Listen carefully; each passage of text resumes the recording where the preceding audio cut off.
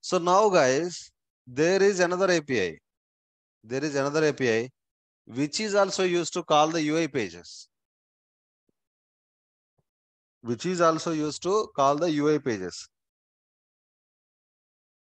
So that is actually GlideModal API. Okay.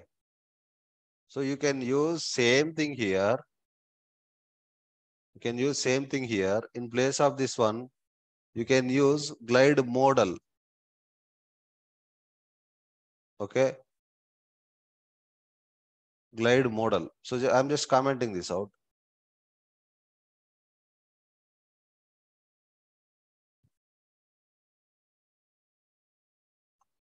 So I am just saving this one.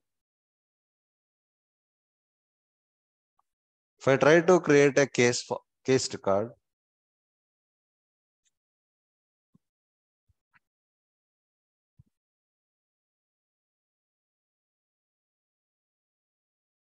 see here, how is it showing here? Earlier, how it was showing. Now, how is it showing? Did you guys notice the difference? See, both glide dialog window and both glide dialog window and GlideModal, both are used to call the UI pages. But way of presenting is different. Did you guys notice that?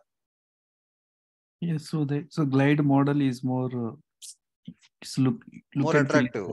Yeah, more attractive.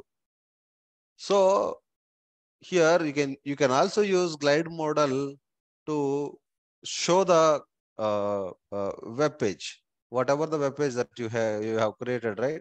To show that web page or UI page, you can either use glide dialog window or GlideModal.